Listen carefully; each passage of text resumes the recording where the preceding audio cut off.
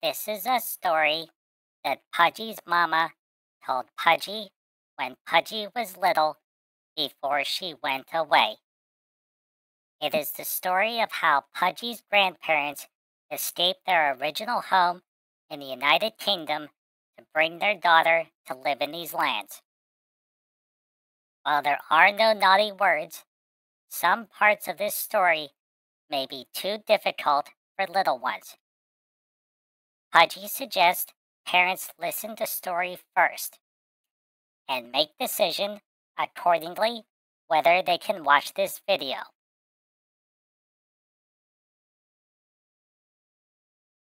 Chapter 4 Baltimore.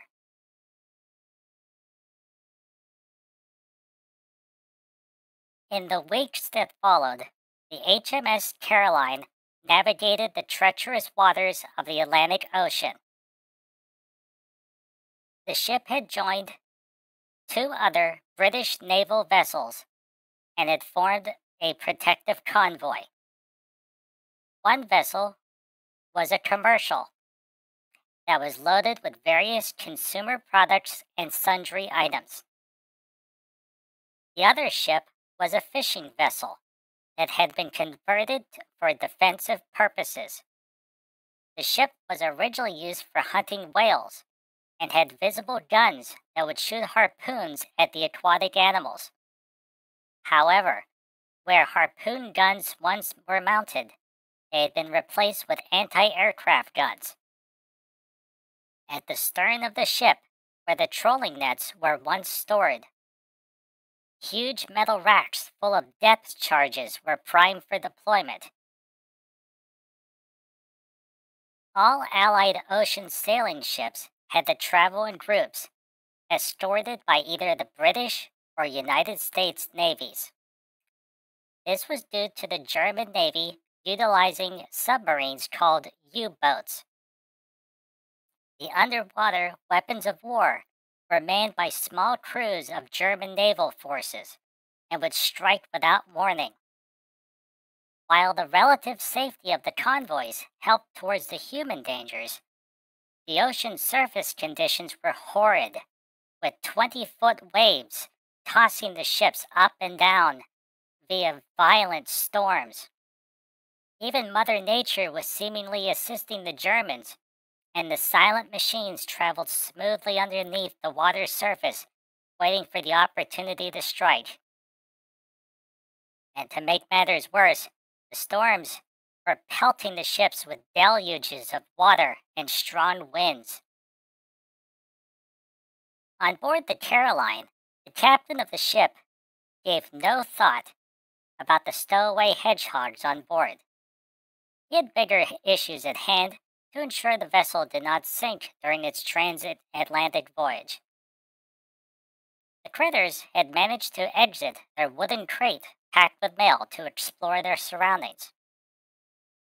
The cargo hold was loaded with hundreds of crates, all strapped to wooden pallets that had hooks on the top for the crane hoist to connect to.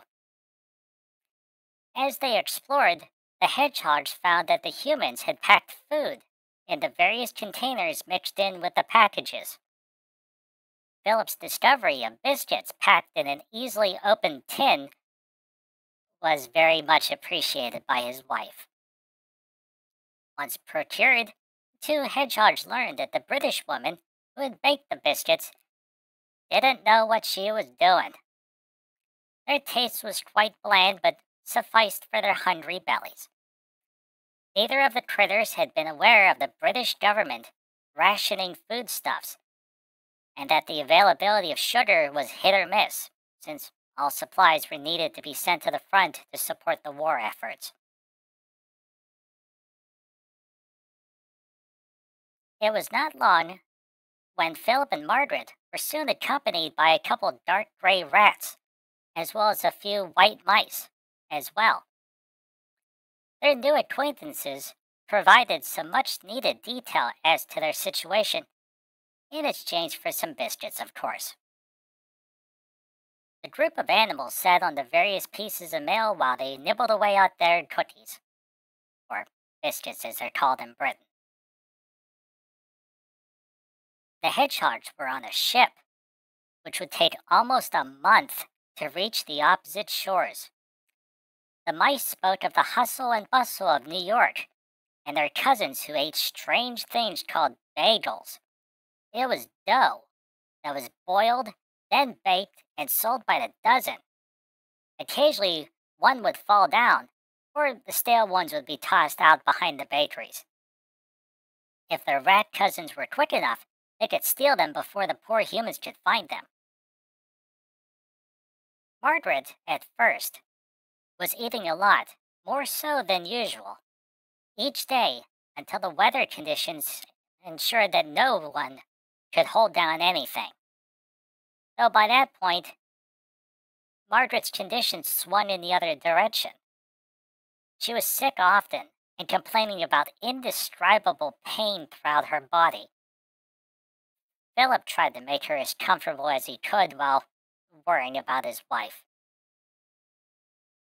One day, as the male hedgehog was busy collecting fresh water from a leaking pipe into a tiny metal thimble, a female mouse who had never told him her name started tugging at his quills.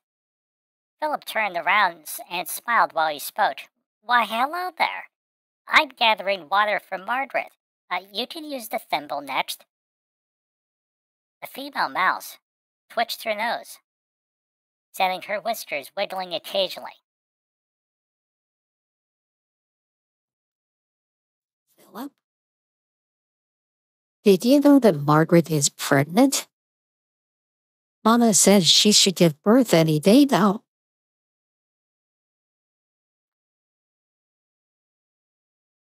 The male hedgehog's paws wavered as he wiggled his nose. Nodding, he carefully carried the water in the thimble, but his mind was racing. They had been trying for many seasons now. Why now, when things were so dangerous? The hedgehog scampered with his mouse friend to head back to the cargo hold. Thankfully, it was not too far, and he soon found his wife whimpering as she wiggled her nose.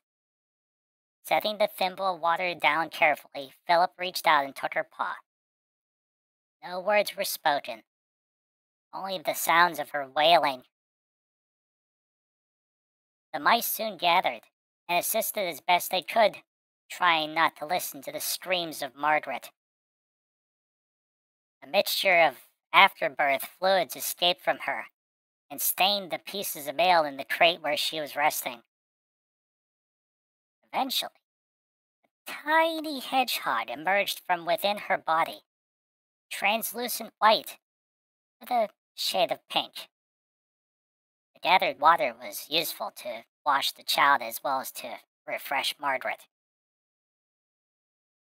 The baby hedgehog squeaked softly, and when offered by the field mouse to her female hedgehog mother, she smiled weakly and snuggled with her child. Philip bounced happily, wanting very much to hold them both, but realized that both of them had a really long day, so he decided to keep his distance.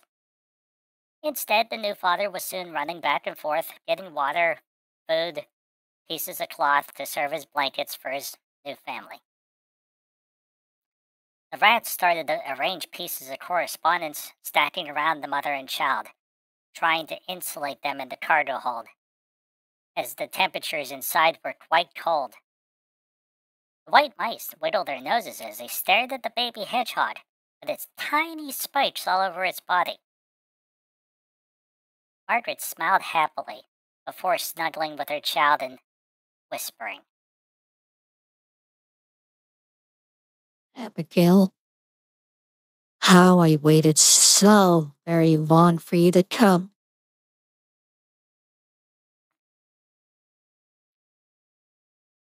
Philip was there for the announcement of his daughter's name, and he bounced happily as Abigail was a good name for a daughter. As the days turned into weeks, both mother and child recovered from their ordeal. Philip was an exhausted wreck, however, as he was moving non-stop the entire time. He was getting scant amounts of sleep, since both of his loved ones needed him. Thankfully, the ship had stopped moving so violently, apparently due to lack of storms and the choppy surface conditions of the ocean. The rhythmic rumble of the ship's engines remained constant. However, one day, the ship started to move strangely. The engines died down, and the entirety of the ship began to shudder.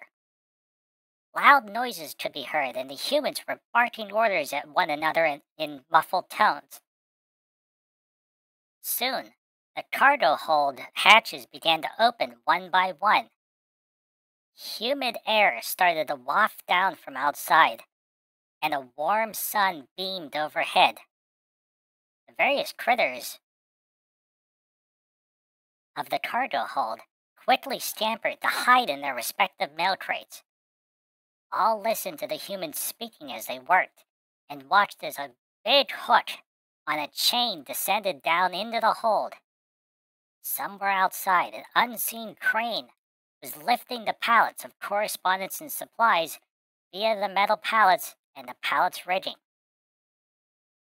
A white mouse twitched her nose while hiding under a letter addressed to a Herman Smith and sniffed the air. This isn't New York. It doesn't smell right. Philip nodded, pulling a large envelope over Margaret and Abigail. The family of Hedgehog snuggled together as their pallet was soon connected to the crane hoist, and the metal pallet was started to be lifted out of the cargo hold. They could see through the slats of the wooden crate, as it exited the hold, that the ship had been docked in a huge port.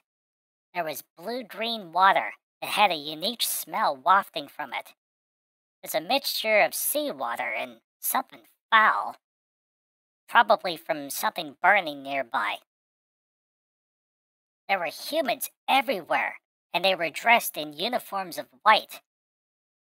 And they were positioning the various pallets on the docks beside the ship. One by one, the pallets were lifted over the deck of the HMS Caroline, over the side of the ship, and down to rest securely on the dock. Once each pallet of materials was safely positioned, the hoist hook would be disconnected by a uniformed human, and the crate would be moved into place while the crane would move its long boom arm to send the hoist back into the ship's cargo hold. Margaret could just barely see beneath her covering of letters that a human sailor pointed while the human passengers were disembarking from the ship. To her horror, the mother watched as two men in black coats left the ship. They were accompanied by two dogs who petted alongside behind them.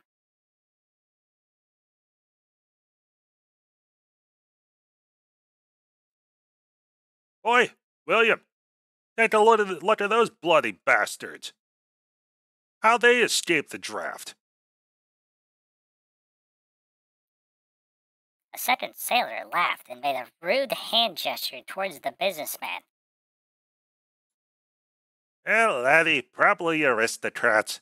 Don't you know us common folk die in their wars? Oi, what's wrong with this crate? The letters are all stained.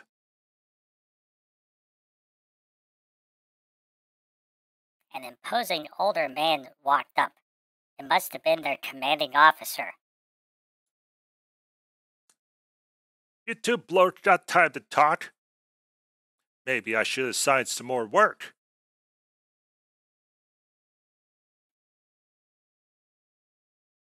The men shook their heads and returned to their task of loading the wooden crates from the pallets.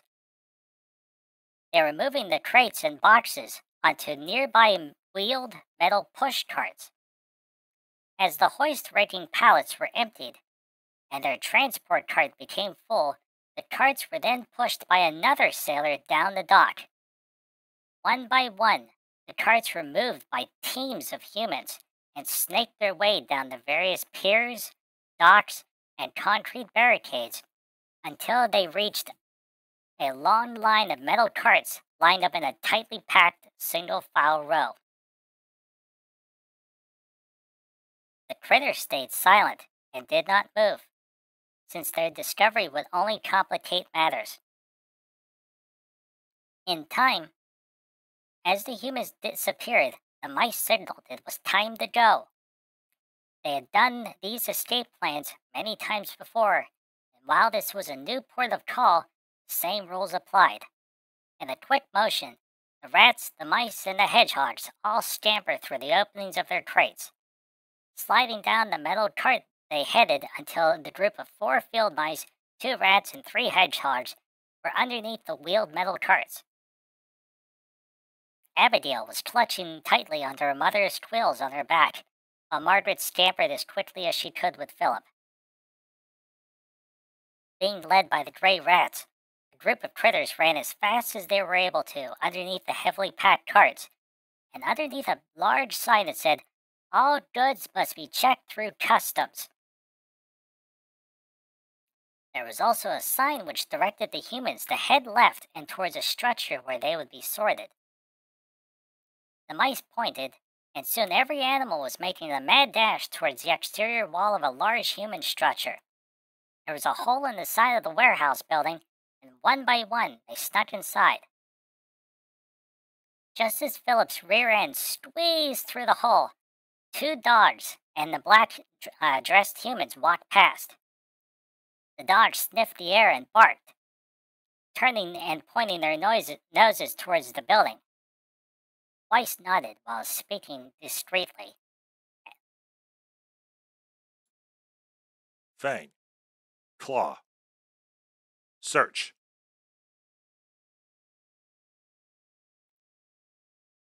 The dogs instinctively set forth with their task and started to sniff the ground. They followed the metal carts where customs was located. Rudolph looked around, adjusting his black hat according to hide his eyes. Weiss and Fang were on the left, while Rudolph and Claw were on the right of the metal carts. Checking the wooden crates quickly, each human would move on to the next until the carts from the Caroline were located. Claw barked twice, and Rudolph investigated one crate whose letters were all stained red. Cursing in German softly, he reached inside, only to find foul-smelling stained letters. There was no codex located inside, but the dog had already started to move on and head forward again.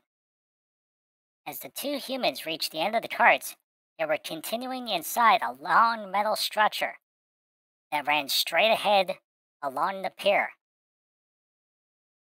Rudolph turned to his commanding officer. Where would the British have placed it? Maybe the dogs lost the scent.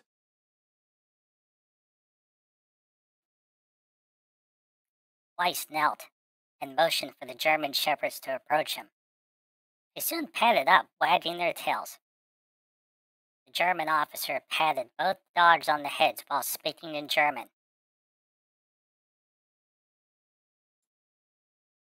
Fang. Claw.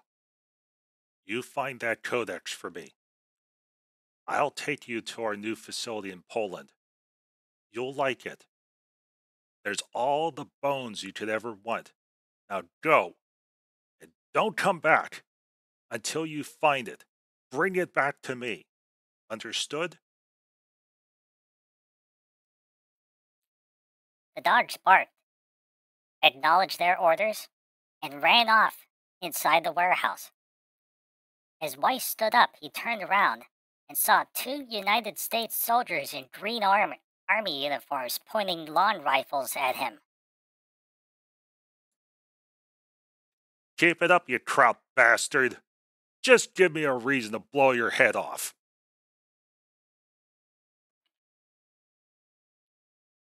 Weiss had been so careful up until this point, only speaking English. The officer had not been aware that the British naval personnel had spotted the men in black heading towards customs and alerted their American counterparts. The soldier on the left approached with his finger squarely on the trigger of his rifle and approached the commanding officer of the German secret police. He pointed a barrel of his M1 Garand rifle at his forehead. Guten Tag, American. Ich bin Kriminalkommissar Weiss.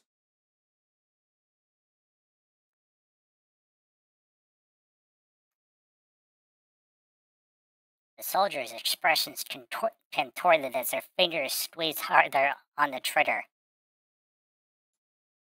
I knew it. He's one of those Nazi bastards.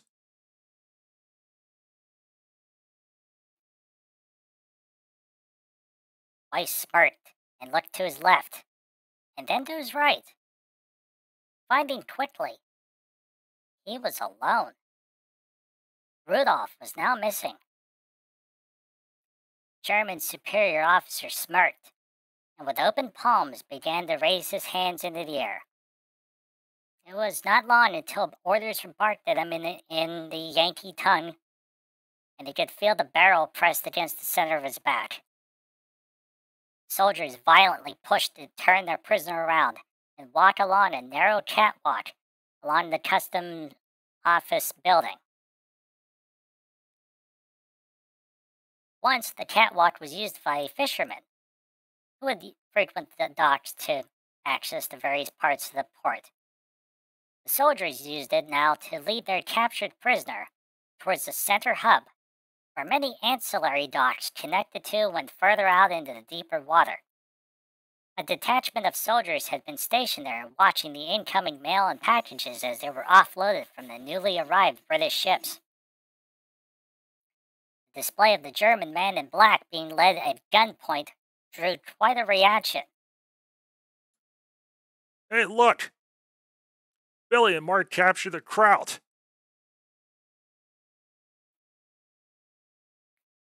The American commanding officer, a tall, stern-looking bald man, approached and reached into Weiss's coat. After rummaging through his pockets, he located the identity disc of the German secret police. Taking a look, he spoke out loud. Guten Tag, Criminal Assistant Rudolph. Welcome to the United States. Now, please tell me, what exactly is the Gestapo doing here in Baltimore?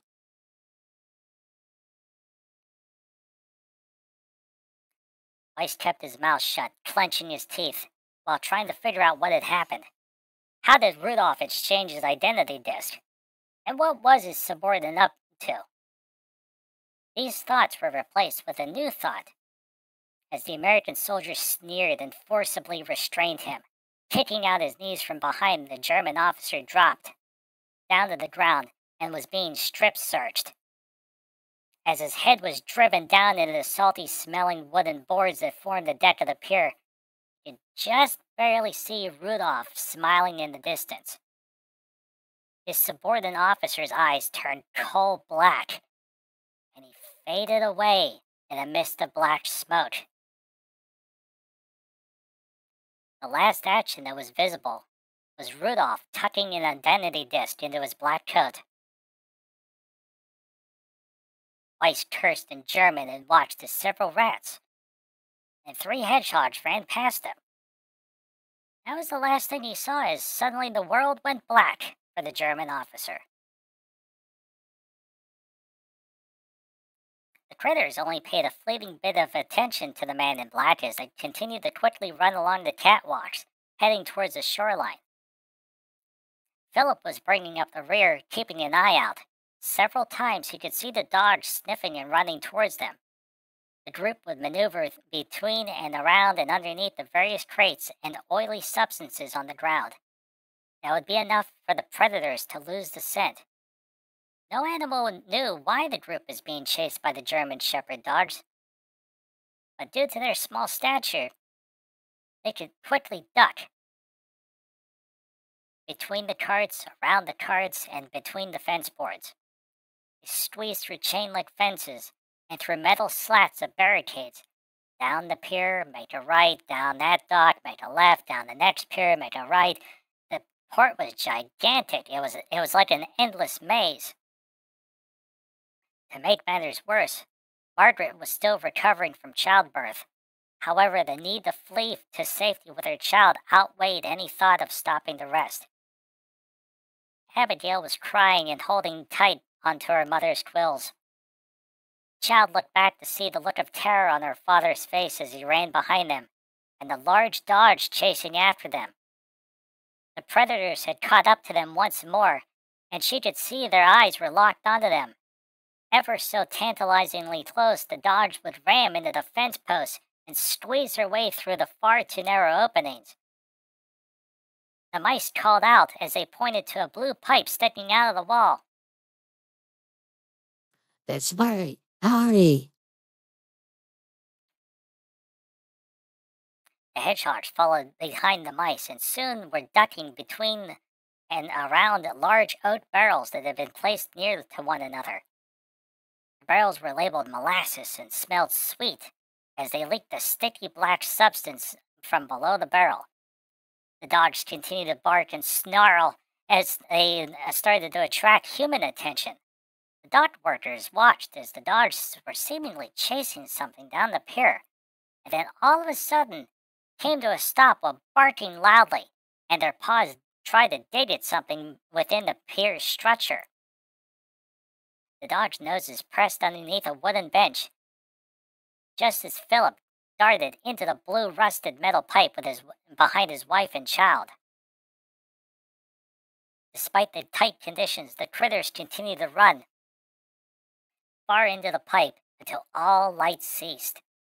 In the pitch-black darkness, they started to smell something horrid. After what seemed like an eternity of foul-smelling quietness, Margaret bumped into a rat in front of her. Oh, sorry, Mr. Rat. Do you know which way we're to go? The rat nodded and swished his tail back and forth while speaking. To the left, but there's a blockage ahead and the mice are working on it. The hedgehogs nodded and were thankful for the opportunity to rest. While their muscles recovered from the near-constant exertion, echoes of the dogs were faintly muffled. Papa. Abigail spoke, which made both of her parents giddy with excitement. The baby hedgehog was facing her father when the word was spoken. He moved closer and touched his fuzzy nose with his child's nose and grinned. "Hello, Abigail. Don't worry, we should be safe now." The rat laughed, hee hee, and moved his tail against the two adult hedgehogs to signal it was time to move again. Margaret with Abigail maneuvered around, and then Philip headed to the left, until the pipe started to ascend at a slight angle. Although that slight angle soon grew much steeper, and it became difficult to climb.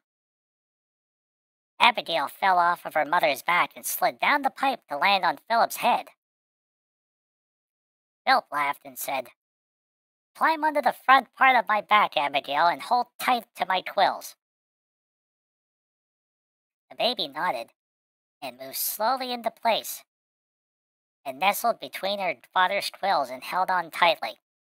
Higher and higher they ascended until the pipe finally leveled off and widened into a much larger terracotta pipe.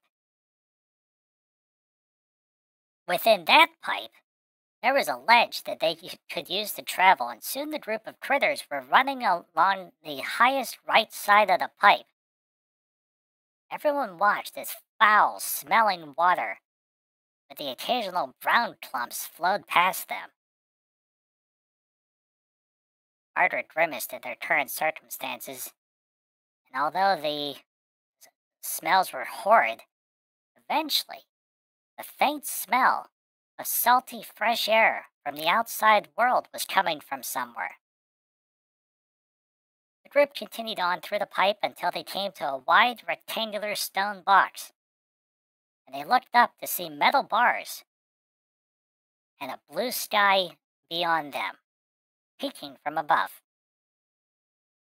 The rats laughed and spoke in unison. "Ah, I hate the sewer. But it's the best way to travel here. The humans never come down here." The hedgehog nodded, and once Philip came to stand beside his wife, he felt Abigail climb back onto her mother's back. The mice turned and waved at the hedgehogs. Goodbye, Philip. Goodbye, Margaret. Goodbye, Abigail. We have cousins here. I think their home should be somewhere around here. Maybe. Goodbye. The two gray rats nodded and waved while they spoke. "Goodbye. We're heading up to the business district. The humans like to drop food on the ground. Maybe we can get a crab cake." The hedgehogs waved and watched as their critter friends started to leave them one by one through the various connecting pipes in the sewer. Margaret pointed upwards. Philip, I really want to get out of this foul-smelling place. Please. The male hedgehog nodded and started exploring their new surroundings. It wasn't long until he found a rocky ledge that they could climb up to where the metal bars were. The male hedgehog climbed up to the bars to test it was safe, and then backed down.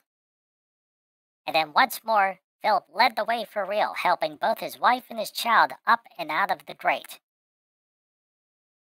The hedgehogs could see they had once more reached a cobblestone-lined street.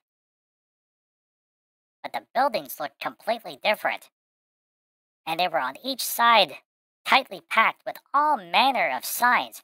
There were letters everywhere, which made Margaret's head spin. Abigail pointed. Mama.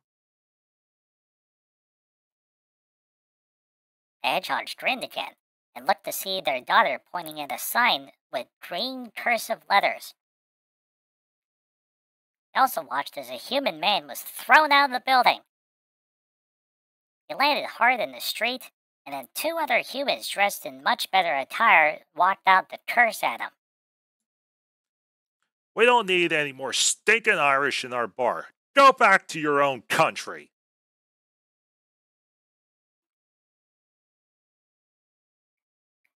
The man that was called an Irish watched as two other men returned inside the building. This allowed him to eventually stand up. The man smiled at the hedgehogs once he caught sight of them, and then turned to stagger up the road. Philip tugged at his wife's quills and started to head underneath a black wooden cart that was hitched up to a huge brown draft horse. As the critters were navigating underneath the cart, Abigail looked up to see that it was in fact a boy horse. She wiggled her nose, and then looked down as the larger animal decided, unknowingly, to relieve itself. As the hedgehogs dodged and ducked quickly, eventually they made it so that around the hooves, they were able to look up at the horse's face. Cupping his paws around his mouth. "Hello, Mr. Horse!" The draft horse lowered his head, and his white mane fluttered in the breeze as brown eyes looked down onto the hedgehogs.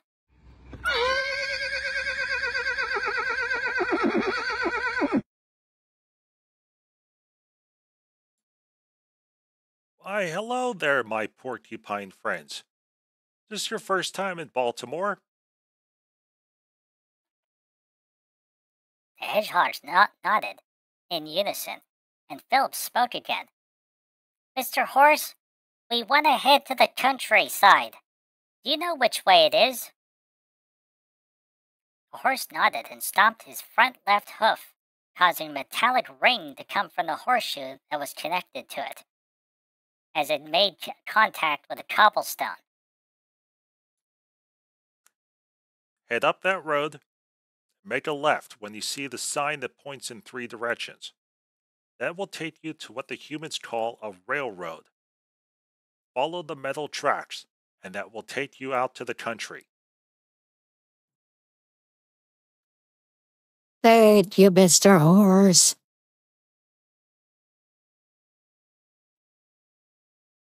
Margaret called up while nodding and waving at the much taller animal.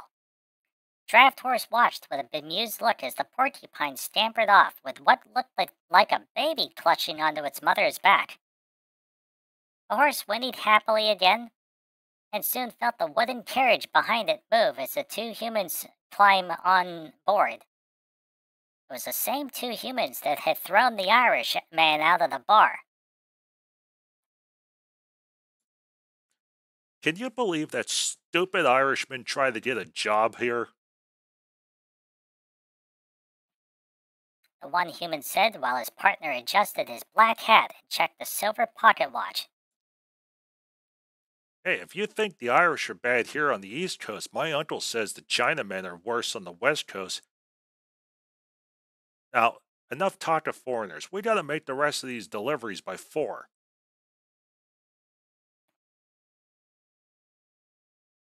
The leather reins attached to the horse were jerked, and soon the horse was taking its cue.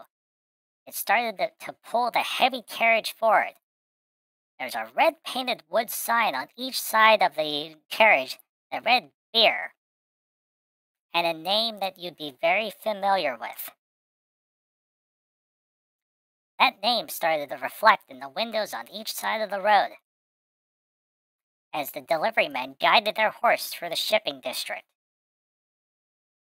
As one of the men looked to the left to check for cross traffic, this was still the age of horse-drawn carriages, in addition to motorized vehicles,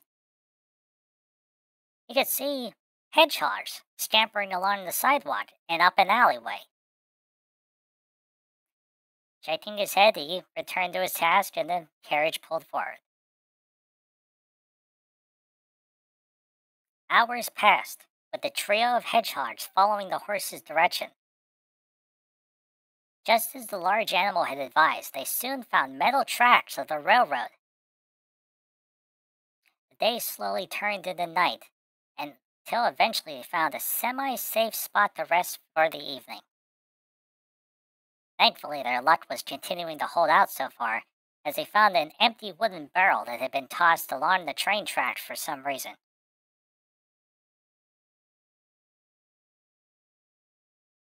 Inside the wooden interiors were charred black for some reason. And why that was, they didn't know. Nor did they care, because as soon as they got inside the barrel, they immediately fell asleep. No one moved the entire night, not even Abigail. It wasn't until mid-morning the next day Philip was awoken to Abigail speaking. Mama, Mama, Papa, Papa.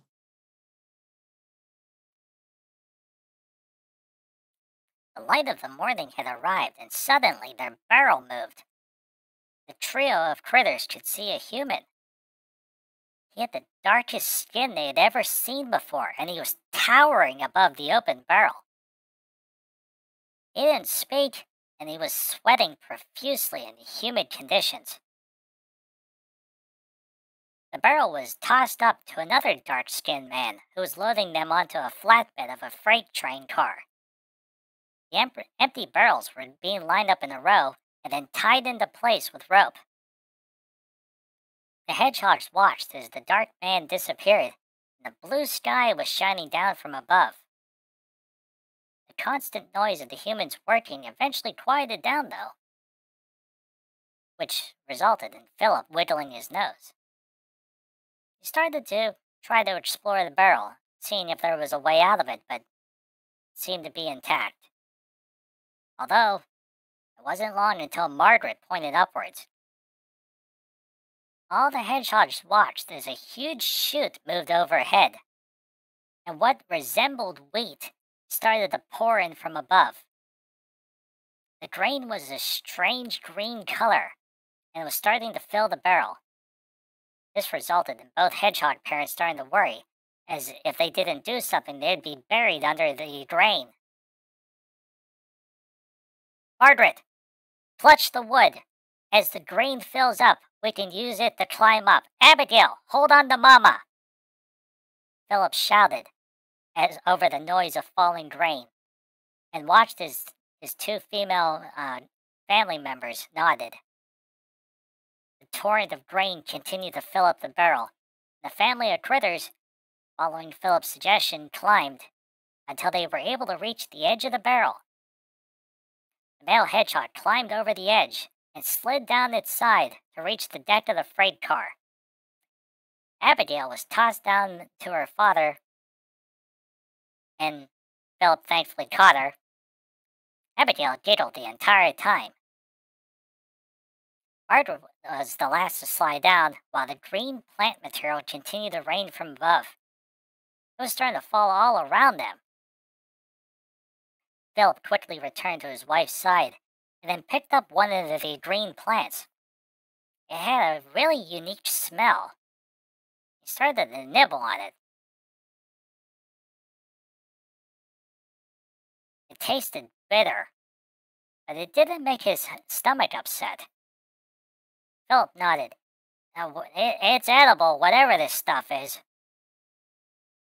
Margaret nodded and made a face while tasting the plant.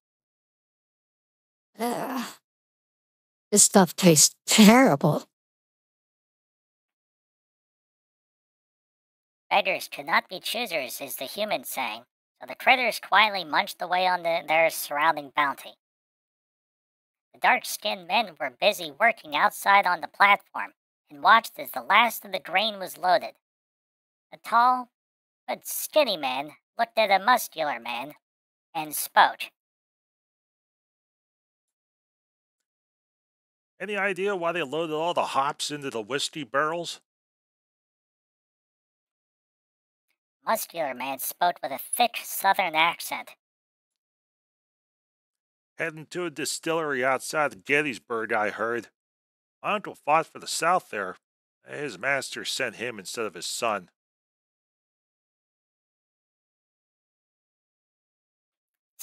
The skinny man made a face, and then spoke. And now our new masters have us loading train cars for 25 cents an hour, after we pay back the shovel fee, the uniform fee, the privilege of working for the company fee. Progress.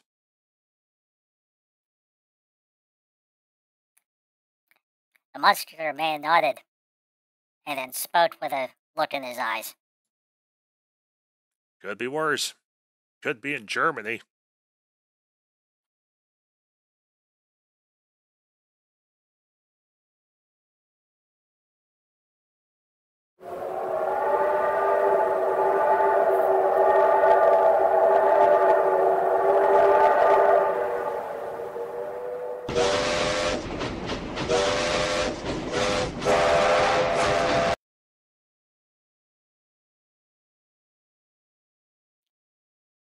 The two men nodded and watched as the train started to pull forward, sending a loud screech into the air. The car shuddered and slowly started to move. The men turned and headed back to the loading station to return their tools and chatted on and off about the various topics of the day. Elsa watched as two shaggy German shepherd dogs came running past them with their noses occasionally pressed to the ground. The dogs were seemingly set to a task and they were tracking something. The men watched as they reached the spot, stopped, sniffed, and then continued on. It was the spot where the hedgehogs had entered the barrel, and the dogs were sniffing and whining. Fang looked at Claw. Can't smell it anymore. Where'd it go? Claw sniffed again and looked at the departing train as it continued to pick up speed. There. It must be on that train.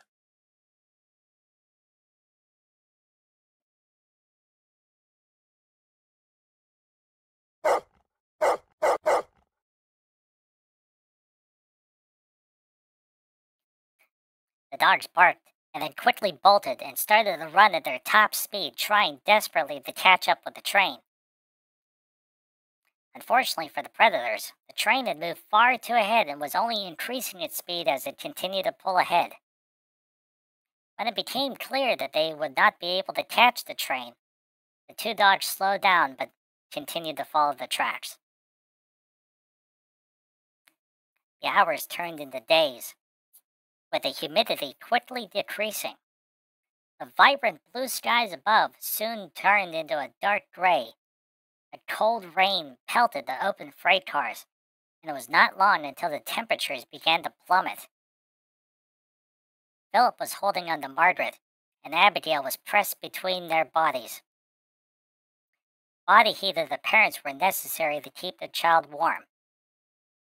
Baby Hedgehog was so happy to be close to her parents, and she snuggled and sighed happily as she fell asleep. The two parents pulled the bitter green plants around them, trying to insulate their bodies. Neither parent knew that the train was heading north and was winding its way through the state of Maryland. All they could see that once more they were traveling and their surroundings looked intimidating. The train was passing through long stretches of thick forests and then wide open grassy fields. The trees were bare, and the chill of winter was heavy in the air. Philip was trying to stay awake as much as he could in order to protect his wife and child, though the call to sleep was becoming too hard to ignore. Eventually he passed out involuntarily, and the hedgehog slept for many long days and nights. The long freight train crossed the border into Pennsylvania and continued to head towards its destination. From time to time, the critters could occasionally hear the human train workers. It would walk by to examine the cargo. It would also perform a check for any persons that were riding the train that shouldn't be there. The men did not see the hedgehogs between the barrels and passed on to continue their inspection. One by one, each of the freight train cars were checked until they reached the last car. It was a much bigger car and had an enclosed space within. This was known as a caboose, and this is where the train company did business, as well as cooked for the railroad workers. The side of the car was painted in white with Baltimore and Harrisburg. As the pale-skinned men grabbed onto the railing, they swung down onto a narrow steel platform just outside the door. They had done this many times before, and today was nothing special. The lead worker turned the handle of the open door, which was a big round wheel, and soon the men entered the caboose. Both men chuckled and pointed at two very tired German Shepherd dogs on the stained wood floor. Dogs were busy drinking water from metal bowls next to a two-burner coal stove that was red hot and burning. On top of the cooktop, there was a black metal pot bubbling away. Coffee's ready, boys. Dinner should be in about 20 minutes. There was an elderly woman wearing an oil-stained house skirt, standing at the stove and smiling at them. The smell of chicken paprikash was heavy in the air, and the two men sat down into a booth beside the dogs. One man reached out with a gnarled, coal-stained hand and petted the dog gently. I see you found some pets, Nona.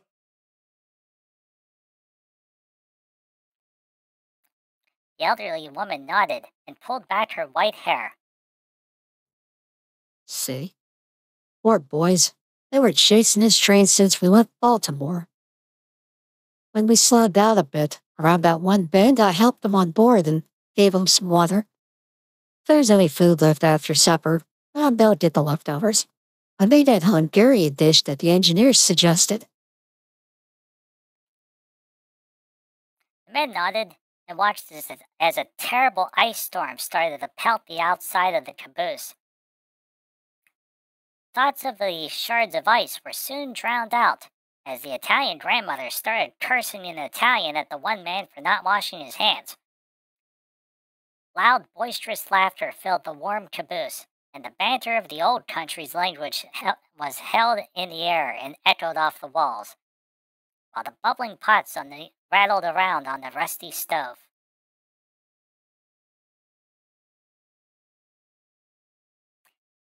This is the end of Part 4. Pudgy hoped you liked the story. There will be 5 parts to this story, and Pudgy is now working on Part 5. If you like the story, can you please like this video? You don't have to, but Pudgy would appreciate it. Also, please subscribe to Pudgy so you don't miss out when Pudgy uploads Chapter 5. Thank you!